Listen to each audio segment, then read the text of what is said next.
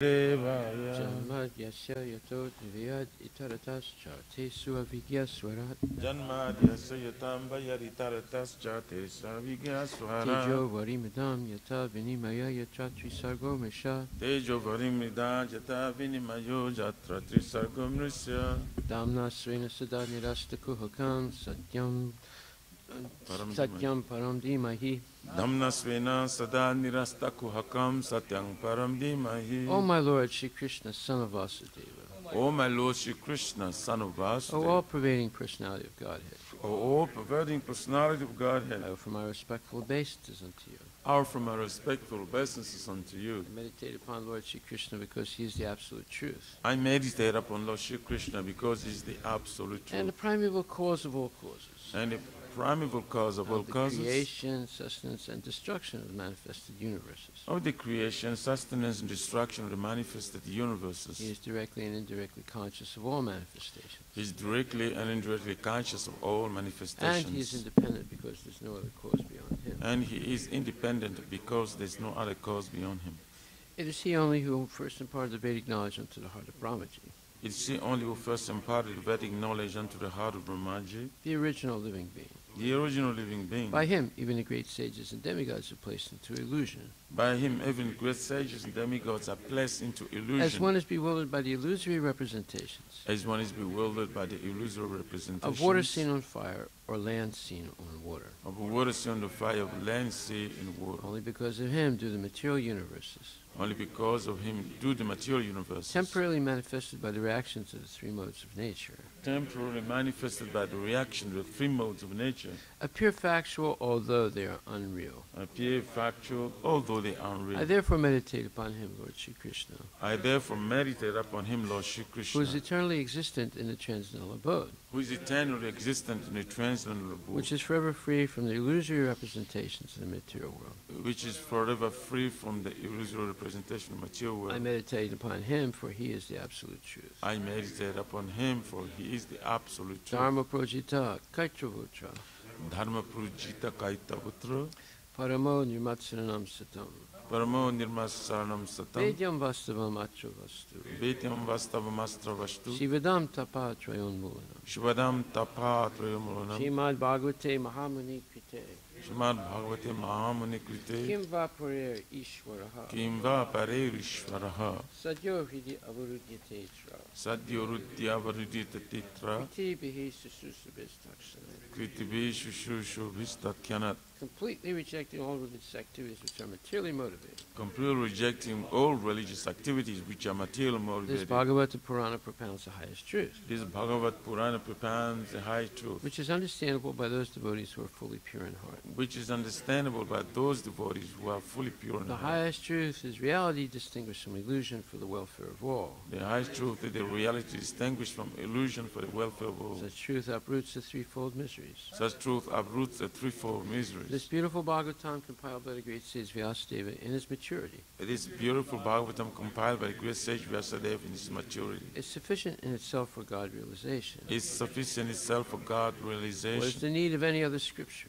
What is the need of the other As soon scripture? as one attentively and submissively hears the message of Bhagavatam, As soon as one attentively and submissively hears the message of by Bhagavatam, this culture of knowledge, by this culture of the knowledge, Supreme Lord is established within his heart. the Supreme Lord is established within his heart. Nigama kalpataror galitam phalam Nigama kalpatoro galitam phalam, sukamakad amrita dravya samyutam sukhamukhat amridat ravasangitam, pibata Bhagavatam rasamalayam pibata bhagavatam rasamalayam, Muhur aho raska bhuvi bhavaka. muhura hu rasika bhuvi O bhavaka. expert and thoughtful men, relish Srimad Bhagavatam, O expert and thoughtful men, relish Srimad Bhagavatam, the mature fruit of the desired tree of Vedic literatures. the mature fruit, desired tree of Vedic It literatures. emanated from the lips of Sri Sukadeva Goswami. It has emanated from the lips of Shishukadeva Therefore, Goswami. this fruit has become even more tasteful, Therefore, this food has become even more although tasteful. its nectarian juice is already relishable for all, Although its nectarian juice is all relishable for all, including liberated souls. including liberated souls. Shinvatam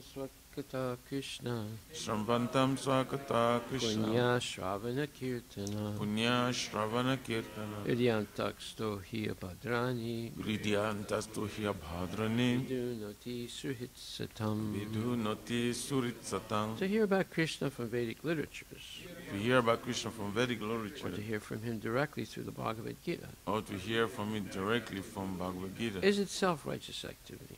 it's a righteous activity. And for one who hears about Krishna, And for one who hears about Krishna, Lord Krishna, who is dwelling within everyone's heart, Lord Krishna is dwelling within everyone's heart, acts as a best-wishing friend, acts as his best wishing and friend, purifies the devotee who constantly engages in hearing of him. and purifies the devotee who is constantly engaged with hearing of him. Nastapresu abhadresu Nasta Praishwa Bhadrishu nityam bhagavata sevaya Nityam Bhagavata Seva bhagavati uttamasloke Bhagavati Uttamasloke bhaktir bhavati naistiki. Bhakti Bhavati Nastiki. In this way, a devotee naturally develops his dormant transcendental knowledge. In this way, a devotee naturally develops his dormant transcendental knowledge. As he hears more about Krishna from the Bhagavatam As he hears more about Krishna from Bhagavatam and from the devotees, and from the devotees, he becomes fixed in the devotional service of the Lord. he becomes fixed in devotional service of the Lord. Tadarajastamo bhava Tadarajastamo bhavo kamaloba dayaschaye Kamalobhadayaschaye chaitaritaranavidam Chaitaiteranavidam stitvam sattve prasidati. Stitham Sadve Prasidati. By development of devotional service, By development of devotional service,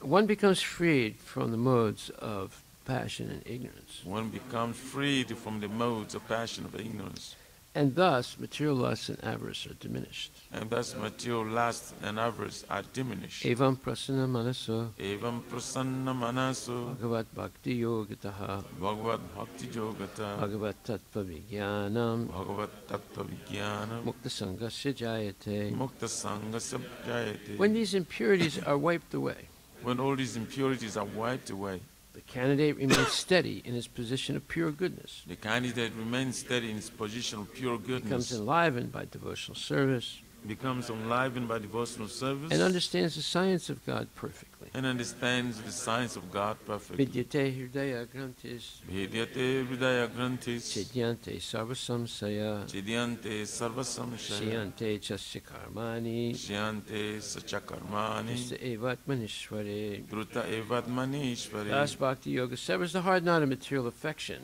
Thus the Bhakti Yoga severs the heart of the material and affection enables one to come at once to the stage of a samsayam samagram, and enables one to come at once to the stage of a Samsha Samagrama, understanding of the Supreme Absolute Truth Personality of Godhead. understanding the supreme absolute truth personality of Godhead. Srimad Bhagvatam, Canto 1, Chapter 16.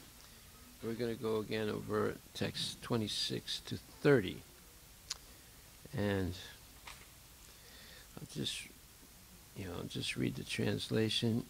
In him, meaning Krishna, reside truthfulness, cleanliness, intolerance of another's unhappiness, intolerance of another's unhappiness, and the power to control anger, self-satisfaction, and straightforwardness, steadiness of mind, control of the sense organs, responsibility, and equality. So we'll stop on that equality. I want to talk about that today. So Prabhupada writes in the purport, by equality, point number 10,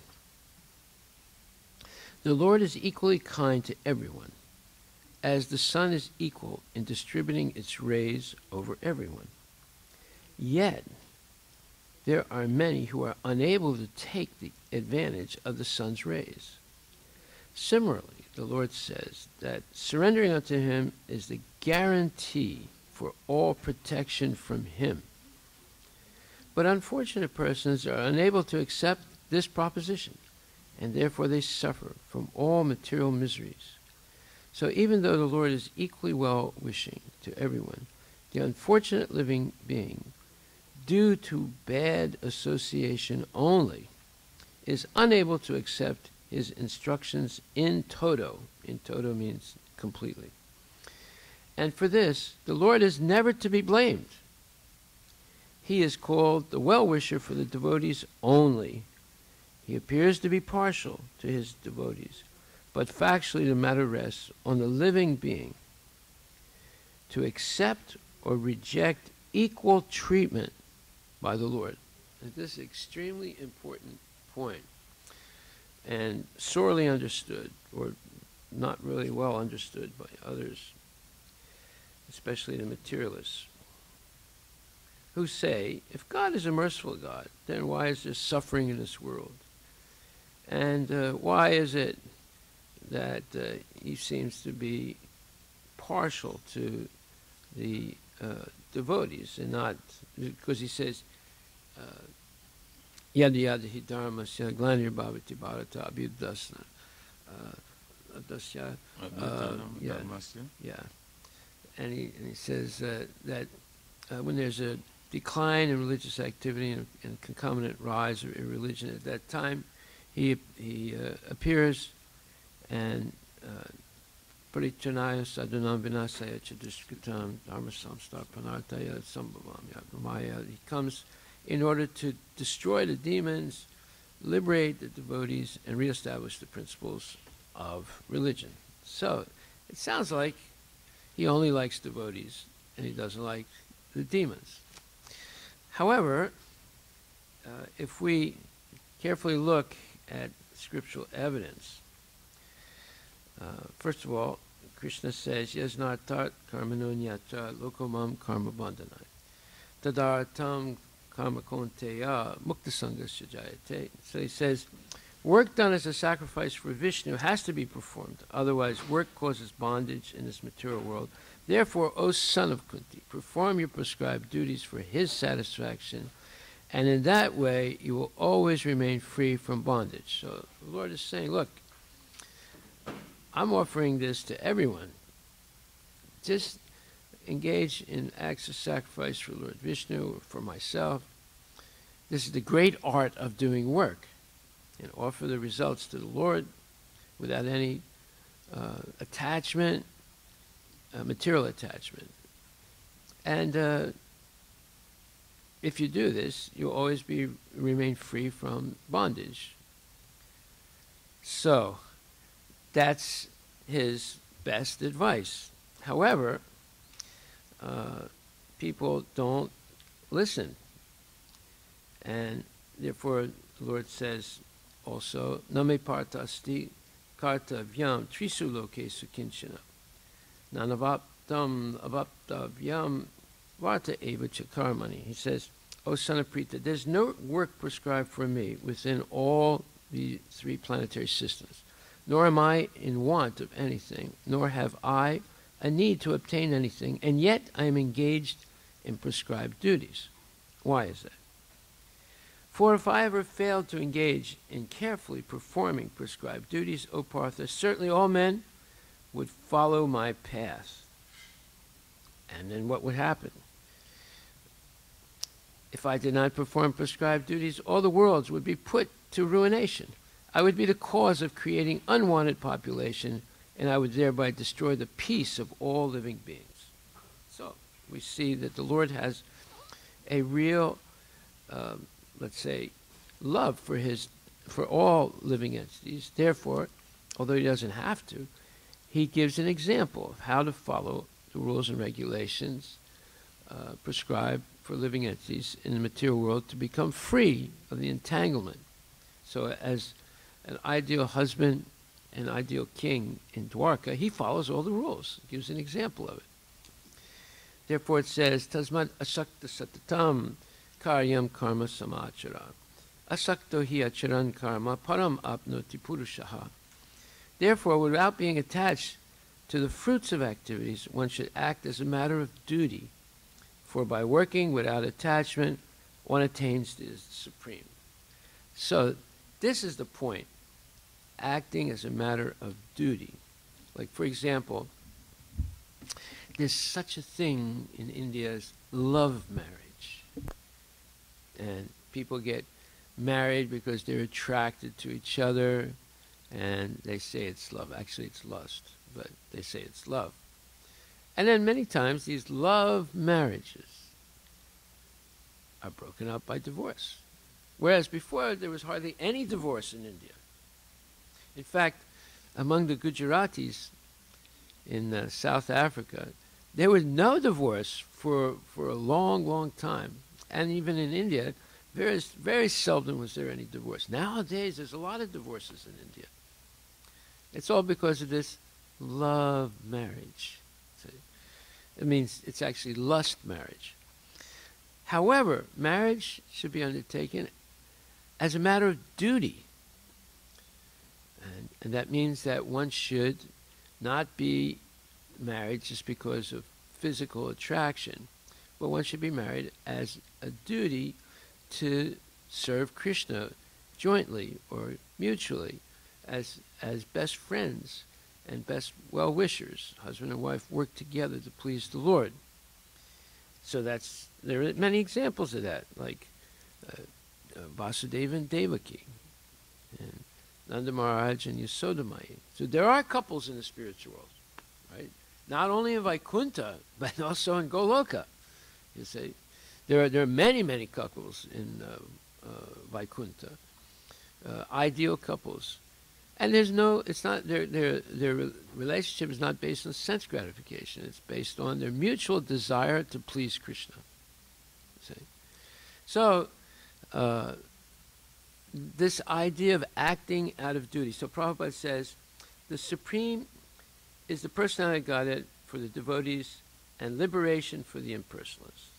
A person, therefore, acting for Krishna or in Krishna consciousness under proper guidance and without attachment to the result of the work is certainly making progress toward the supreme goal of life.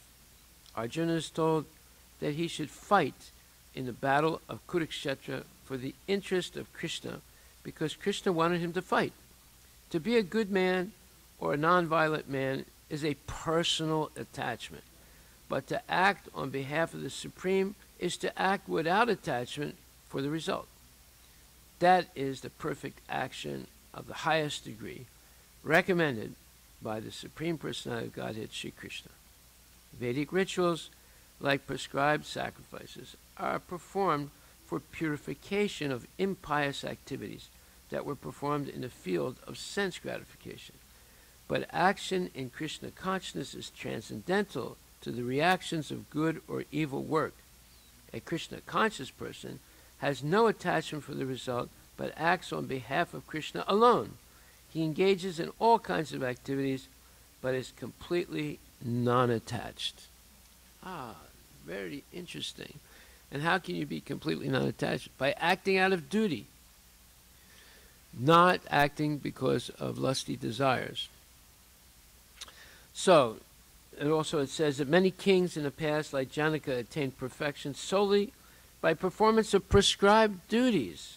Therefore, just for the sake of educating the people in general, you should perform your work. So, this acting out of duty in marriage, in business, in any field, in devotional service, is extremely important. That means that whether you like someone or you don't like someone, whether you like the work or you don't like the work, you do it out of a sense of duty as long as you're offering the result to Krishna. So, therefore, yad yadacharati shestas tatat evitaro kuru sayat pramanam kurute lokastat anavartate. Whatever action a great man performs, common men follow, and whatever standards such a great person sets become the standards for society. So Krishna is the greatest, and he gave that example of a unattached grihasta in Dwarka with a lot of kids and a lot of wives, but he acted perfectly, waking up early every morning and meditating on himself because he's the Supreme Personality of Godhead. We shouldn't do that, but he did that because who else is he going to meditate on? He's not going to meditate on anyone else. And therefore, he would do his morning program, and then he would take some prasadam, go to work in the great palace, and do the business of the state as an ideal king, and then like that. He gave an example of a perfect grihasta. So then, however, this question of equality is very important, and we're going to go into that more in depth now. So the question of equality is explained beginning in 4:14, where Krishna says, "Namam karmani limpanti name karma phale spriha itimam yo bijananti karma virna sabhadyate." There's no work that affects me, nor do I aspire for the fruits of action. One who understands this truth about me also does not become entangled in the fruitive reactions of work. So, Krishna also is giving us an example of how to work without attachment. And how is that? Well, you offer the result to Krishna. So, the Prabhupada explains in the purport, as there are constitutional laws in the material world stating that the king can do no wrong, or that the king is not subject to the state laws, similarly, the Lord, although he is the creator of the material world, is not affected by the activities of the material world. He creates and remains aloof from the creation, whereas the living entities are entangled in the fruitive results of material activities because of their propensity for lording it over material resources. The proprietor of an establishment is not responsible for the rights and wrong activities of the workers, but the workers are themselves responsible. The living entities are engaged in their respective activities of sense gratification, and these activities are not ordained by the Lord. For advancement of sense gratification, the living entities are engaged in the work of this world, and they aspire to heavenly happiness after death. The Lord, being full in himself, has no attachment for so-called heavenly happiness. The heavenly demigods are only his engaged servants. The proprietor never desires the low-grade happiness such as the workers may desire. He is aloof from the material actions and reactions. For example, the rains are not responsible for different types of vegetation that appear on the earth, although without such rains, there is no possibility of vegetative growth. In other words, it's the earth and the seeds, right? But without the rain, the seeds would never sprout and it would never grow. So basically, this is the beginning of the explanation how the Lord is equal to everyone, and he's not responsible for people ignoring his instructions. The people themselves are responsible for ignoring his instructions.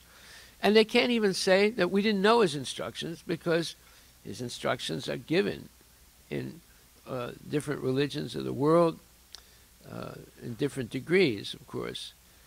But in the Bhagavad Gita, the full instruction is there. So therefore it says, the Vedic Smriti confirms this fact as follows. Nimitta matram eva so srij yanam sarga karmani pradana karani bhutva yatovai srija saktaya. In the material creations, the Lord is only the supreme cause. The immediate cause is material nature, by which the cosmic manifestation is made visible. That's a verse, that's a quote. Then Prabhupada says, the created beings are of many varieties, such as the demigods, human beings, and lower animals, and all of them are subject to the reactions of their past good or bad activities. The Lord only gives them the proper facilities for such activities and the regulations of the modes of nature, but he is never responsible for their past and present activities. In the Vedanta Sutra 2.134, it is confirmed, Vaishamya Nairginye na sapek satvat. The Lord is never partial to any living entity. In other words, he's equal to all. Just like the sun, the sunshine is for everybody, right? And the sun doesn't make any differentiation. It's like, oh, this guy's a nonsense, I'm not going to shine on his head. No. Everyone gets the sunshine. So, in the same way, the Lord gives his mercy to everyone, the possibility to everyone to become free from the cycle of birth and death. Yajnartar karma no nyatra lokomam karma bandhanai. He says, Just offer your service to Lord Vishnu or to me, because Krishna is Lord Vishnu also, and you'll become free of bondage. But some people don't accept. So therefore, Krishna, if you don't accept, or if we don't accept, Krishna is never responsible for their past and present activities. The Lord is never partial to any living being. The living entity is responsible for his own acts. The Lord only gives him facilities through the agency of material nature, the external energy, meaning through Maya. Anyone who is fully conversant with all the intricacies of the law of karma, or fruit of activities, does not become affected by the results of his activities. In other words, the person who understands this transcendental nature of the Lord is an experienced man in Krishna consciousness, and thus he is never subjected to the laws of karma. One who does not know the transcendental nature of the Lord, and who thinks that the activities of the Lord are aimed at fruitive results, as are the activities of the ordinary living entities, certainly becomes entangled himself in fruitive reactions, but one who knows the Supreme Lord is a liberated soul fixed in Krishna consciousness. So, this is very interesting. This is called the equality of the Lord. He's not partial, but yet, if someone becomes his devotee and serves him with love and devotion, he is partial. And it's only natural, because he becomes, in a sense, beholden to his devotee, who is sincerely serving him. So this is explained further in 5th chapter, 15th verse, which says, Nadate kashchit papam nachaiva sukritam vibhu agyanena vritam gyanam tena muyanti jantava. Nor does the Supreme Lord assume anyone's sinful or pious activities. Embodied beings, however, are bewildered because of the ignorance which covers their real knowledge. This bewilderment is due to bad association, developing a lusty nature, and when that lust is frustrated, one becomes angry and greedy. Then one goes to hell, or lives in hell. See? And there's so many people that are angry and greedy today, and in the past. But there are more today than in the past. In the past, there were the big guys like Ravana and Kamsa and like that, these big demons, Hiranyakashipu. Nowadays, there's millions of them, you know, and they're in families also. You might have someone like that in your family, right? And therefore, Krishna explains in this verse 5:15, he says, but the living entities, bewildered by ignorance, desire to be put in certain conditions of life. Thereby, his chain of action and reaction begins. A living entity is, by superior nature, full of knowledge. Nevertheless, he's prone to be influenced by ignorance due to his limited power.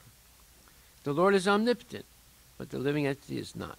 The Lord is Vibhu, or omniscient, meaning completely aware of everything, completely knowledgeable. But the living entity is Anu, or atomic. Because he is a living soul, he has the capacity to desire by his free will. Such desire is fulfilled only by the omnipotent Lord. And so, when the living entity is bewildered in his desires, the Lord allows him to fulfill those desires, but the Lord is never responsible for the actions and reactions of the particular situation which may be desired. Being in a bewildered condition, therefore, the embodied soul identifies himself with the circumstantial material body and becomes subjected to the temporary misery and happiness of life. Actually, the happiness is also misery in material life. Right? So, the Lord is the constant companion of the living entity as Paramatma, or the supersoul, and therefore he can understand the desires of the individual soul, as one can smell the flavor of a flower by being near it. Desire is a subtle form of conditioning for the living entity. So he's talking about material desires. If you desire to serve Krishna and actually do it, that is not a material desire.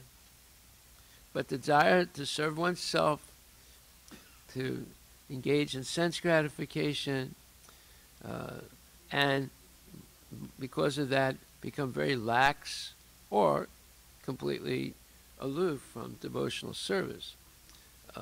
That is an illicit desire. And that's what he's talking about here. Desire is a subtle form of conditioning for the living entity. The Lord fulfills his desire as he deserves. In other words, you only get those satisfaction and desires that you deserve by your karma. Not more, not less. You can do as many, or we can do as many pujas and sacrifices that we want, but that will not change what we deserve by our previous karma. See? Man proposes, and God disposes. The individual is not, therefore, omnipotent in fulfilling his desires. Now, even to do sense gratification, we have to have Krishna's help. We can't do it on our own, because we're not controlling the functioning of the body. How do we know that? Well, when you go to sleep at night, are you controlling the functioning of your body? No. You're breathing. You're not consciously aware of it. You're not consciously doing it. You're not controlling the digestion that's taking place in your body. You're not controlling anything, basically, except what you desire. And if you desire sense gratification, you get trapped out of ignorance. And if you desire to serve Krishna, that's a good desire. But unless you actually do it, you won't get the result. You'll get maybe rebirth as a human being, but you will not go back to Godhead. You have to actually engage in devotional service to get the result. Just desiring it is good, it's not bad, but it should lead, if you're in good association, to actually working without self-aggrandizement for the pleasure of Krishna. So, however, it says here, the Lord, however, can fulfill all desires, and the Lord, being neutral to everyone, does not interfere with the desires of the minute, independent living entities. So, he didn't make us like robots. A robot can only follow what the robot manufacturer says, right, or does, or programs. But we're not robots. We have limited free will. However, so it says the Lord does not interfere with the desires of the minute, independent living entities. However, when one desires Krishna, the Lord takes special care and encourages one to desire in such a way that one can attain to him and be eternally happy. The Vedic hymns therefore declare, the Lord engages the living entity in pious activities so that he may be elevated. The Lord engages him in impious activities so that he may go to hell. And then it says, the living entity is completely dependent in his distress and happiness. By the will of the Supreme, he can go to heaven or hell as a cloud is driven by the air. Therefore, the embodied soul, by his immemorial desire to avoid Krishna consciousness, causes his own bewilderment. Consequently, although he is constitutionally eternal, blissful, and cognizant, due to the littleness of his existence, he forgets his constitutional position of service to the Lord and is thus entrapped by nescience, or ignorance. And under the spell of ignorance, the living entity claims that the Lord is responsible for his conditional existence. You see how crazy people are. The Vedanta Sutra also confirms this. The Lord neither hates nor likes anyone, though he appears to. So now we're going to explain a little bit more. This is all very interesting. Why is it that people suffer? Why is it that people are always harassed by the laws of material nature, the law of karma? So let's explain chapter 3, beginning in verse 36, which says, Arjuna said, O descendant of Vrishni, by what is one impelled to sinful acts, even unwillingly, as if engaged by force? And Krishna says, Kama esa, Krodha esa, Ragaguna samudbhavan, Mahasano mahapapma, vidikpat, vidienam ihavairinam. The Supreme Personality of Godhead said, it is lust only, Arjuna, which is born of contact with the material mode of passion and later transformed into wrath or anger, and which is the all-devouring sinful enemy of this world. So this lust, what has happened is, earlier it explains that love of Krishna is transformed into lust by contact with the material nature. However, once it gets transformed into lust, it's very difficult to transform it back into love. It's something like E equals mc squared. Energy equals mass that travels at the speed of light, right? And then this transformation can take place. One thing's transformed, energy is transformed into mass, and the mass can go back to energy. But you have to be at the speed of light, which is 176,000 miles per hour. So it's not an easy thing. So this transformation has taken place already in all of us, where our original love for Krishna, and we all had originally love for Krishna, has been transformed into lust. Okay, so now how does it go back? That's not an easy thing. Once that happens, it's very difficult to go back, but it's possible. And therefore, it explains this.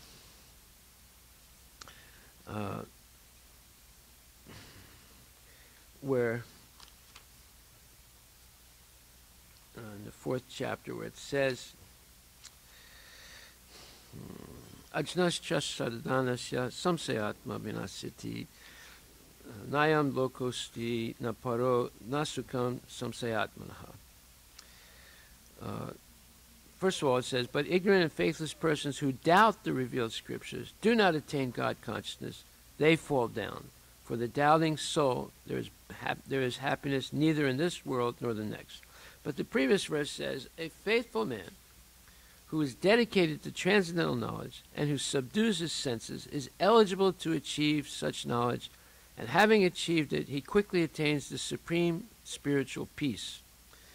So there's this correlation between becoming free through knowledge, freeing yourself from lust, anger, greed through knowledge. Yatayadam si samidnognir basmasat kurute ruchana gyana agni sarvakarmani basmasat kurute tata, which says, as a blazing fire turns firewood to ashes, O Arjuna, so does the fire of knowledge burn to ashes all reactions to material activities.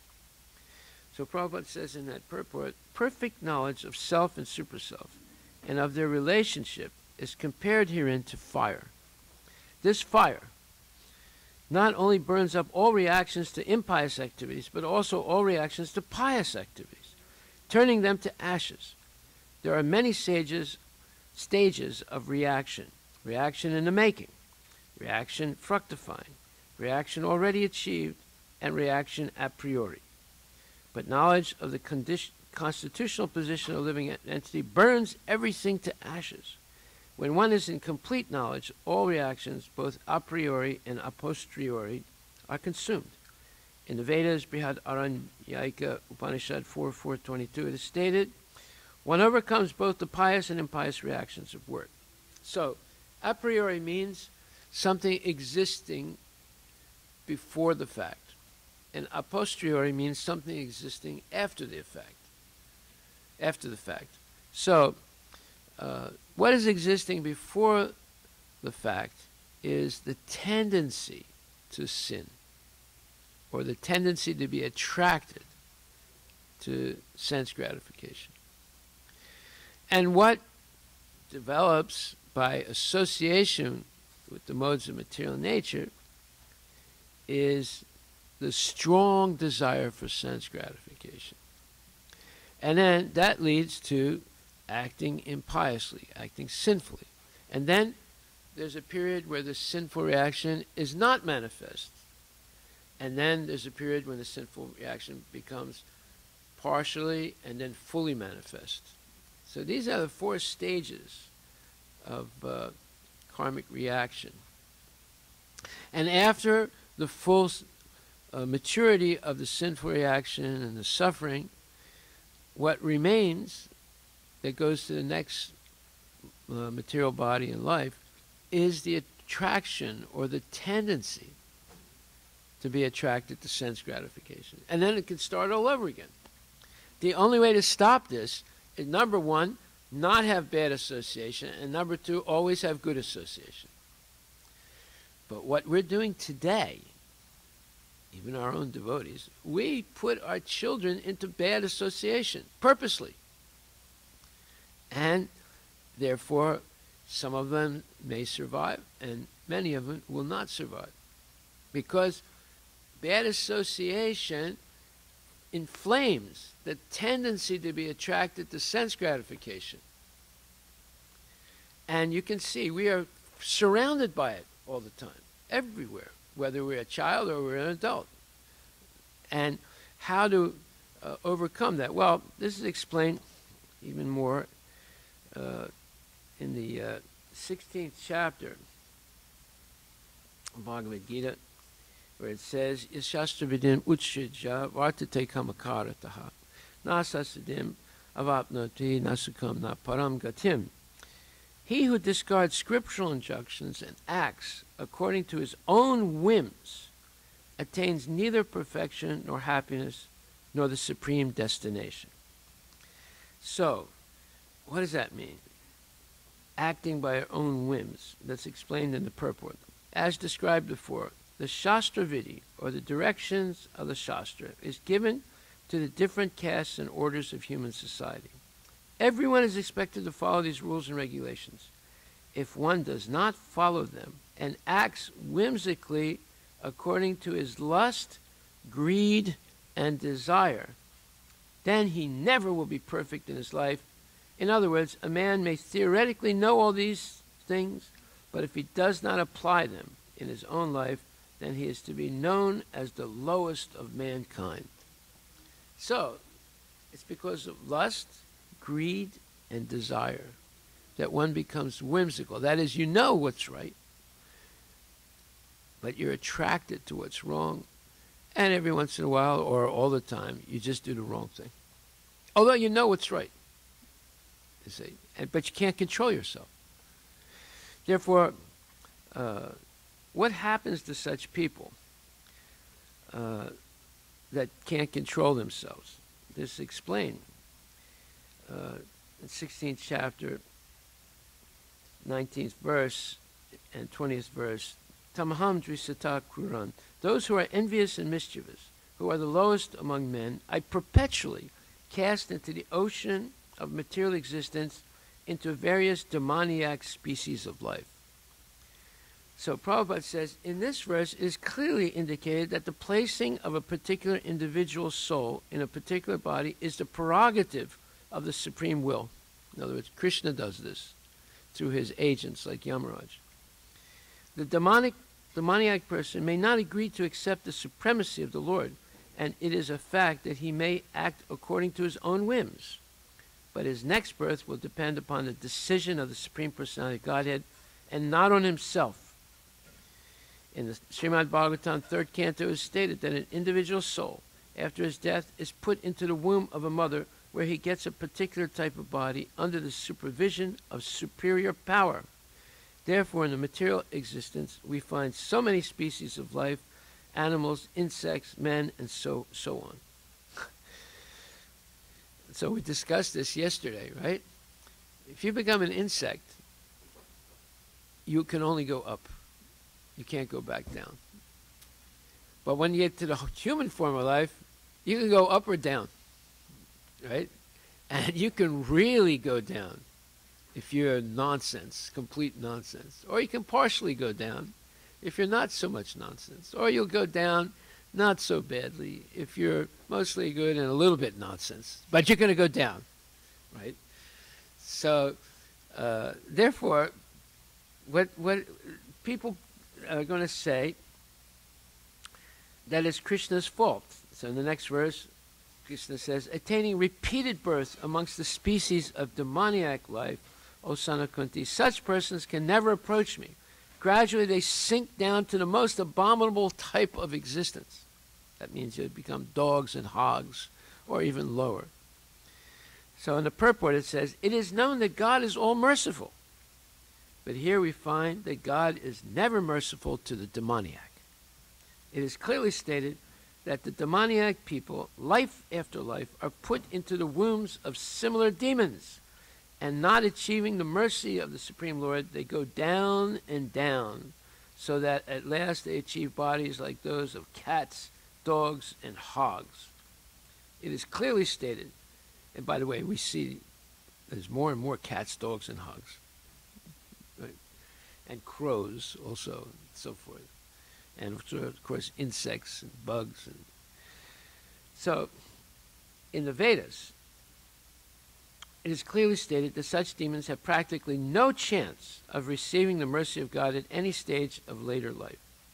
In the Vedas also it is stated that such persons gradually sink to become dogs and hogs. It may be then argued in this connection that God should not be advertised as all-merciful if he is not merciful to such demons. In answer to this question, in the Vedanta Sutra, we find that the Supreme Lord has no hatred for anyone. The placing of the asuras, the demons, in the lowest status of life is simply another feature of his mercy. Sometimes the asuras are killed by the Supreme Lord, but this killing is also good for them. For in the Vedic literature we find that anyone who is killed by the Supreme Lord becomes liberated. There are instances in history of many asuras, Ravana, Kamsa, Hiranyakashipu, to whom the Lord appeared in various incarnations just to kill them. Therefore, God's mercy is shown to the asuras if they are fortunate enough to be killed by him. Wow, this is powerful stuff. So, this is an expose, what I just did, of God's equality. But yet, people say, oh, he can't be a merciful God. Look what he's done here. You know, these people are suffering. Those people are suffering. I'm suffering. My family members are suffering. It's all their fault. It's not Krishna's fault. He's done everything possible to give them a chance to get free. And because of their tendency to be attracted to sense gratification, and then their complete surrender to sense gratification, they're causing this to themselves. No one else is causing it. So, you see that dependence on Krishna is freedom, and ignorance of Krishna is dependence on Maya. And don't depend on Maya because it's not going to be nice. It's not going to be nice at all. Srila Prabhupada Ki Jai. Are there any questions?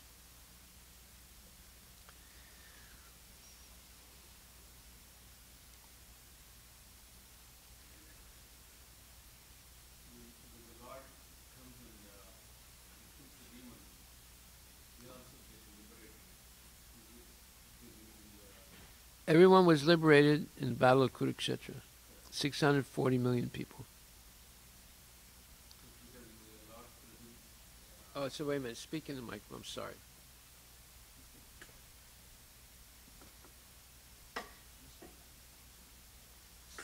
Start your question again.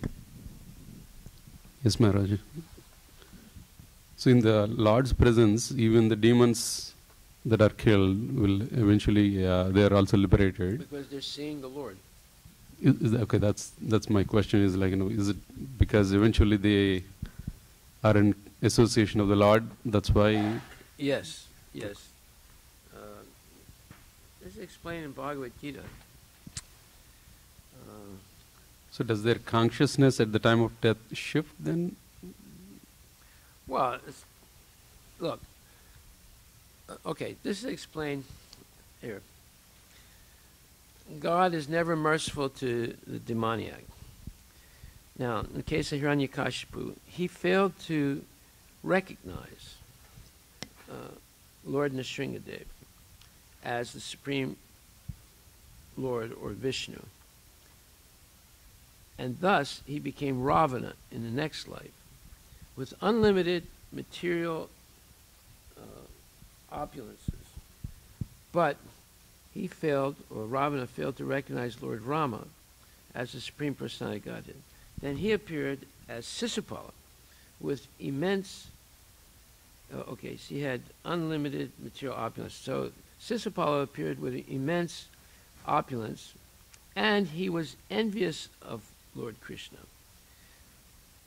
But he was constantly thinking of Krishna and repeated his name, and when he was killed by Sudarshan Chakra, he merged into the body of the Lord. So you see, it's progressive. And he became, the same person was becoming a demon 3 times. But when he was killed by the Sudarshan Chakra of the Lord, he merged into the body of the Lord. It's a type of, Brahman liberation. Either you merge into the light of Brahman or you merge into the body. Both are mergings. Right? So Ravana was Shiva Bhakta, but Shiva could not liberate him. Ravana was liberated by Lord Krishna in the form of Rama, who killed him. So, therefore, the Lord is merciful in all situations. He doesn't see, that he's not partial. But he gives special attention to devotees who are actually engaged in his devotional service. Okay. So what is your question again? Yeah, the question is, for such a living entity, even if they are killed by the Lord, does their consciousness, because in order for them to be liberated and be in the spiritual world all the time, their consciousness has to shift and recognize the power of the Lord, right? As soon as they see the Lord, their consciousness shifts. Like, for example, Kubja. She was a hunchback woman. But when she saw the Lord, she became lusty, right? And wanted to embrace him or have, sex with him. So the Lord, being merciful, hugged her. And when she was hugged by him, before that he eliminated her hunchback, and she became a beautiful woman. But later on, when she wanted to have sex with him, he hugged her, and her sex desire went away, and she became purified completely.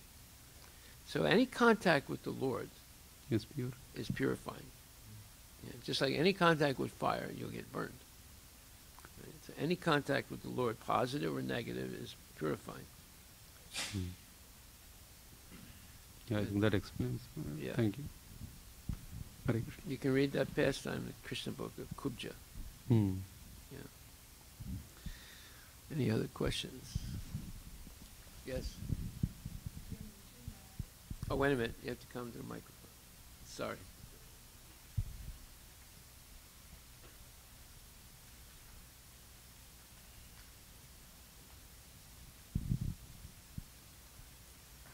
When a living entity is born as a worm or an insect, they'll go higher, and a human being will go higher or lower. Can you please explain, Maharaj, how the insect, somebody when is born? Because the lower forms of life do not have free will. Okay. They have what's called instinct, but instinct is the dictation of God. Oh, okay. Paramatma. So they're forced to act in certain ways. Whereas we have limited free will.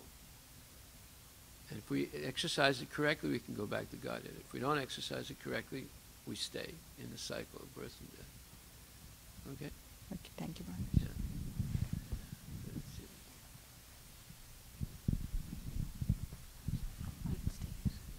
Hare Krishna Maharaj. It's more in similar lines with what Mataji asked. Speak louder. Sorry. Here it says first demons are there, then they further degrade to dogs and hogs. So in such case, how do they get liberation, not liberation, like get knowledge of the Lord, and how do they come out of the cycle? Well, there are examples of devotees who liberated dogs and hogs, or dogs at least. And hog, you have the demon who was Varaha killed. Who's that? Wait a minute. No, okay, forget that. So you have, like, for example, Lord Chaitanya liberated a dog.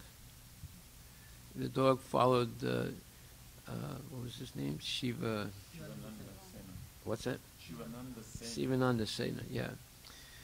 From Navadvip all the way to Jagannath Puri.